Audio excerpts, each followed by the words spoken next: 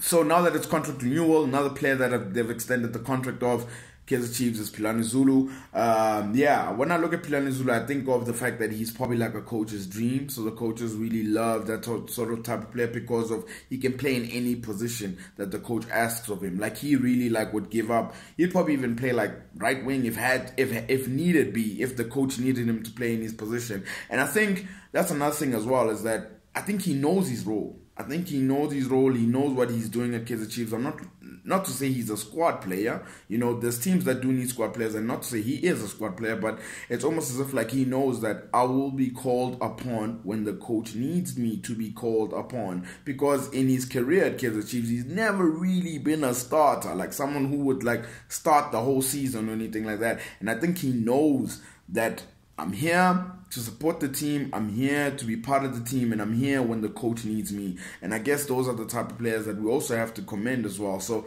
that contract renewal for me as well, yeah, sort of understand it. It makes sense for me.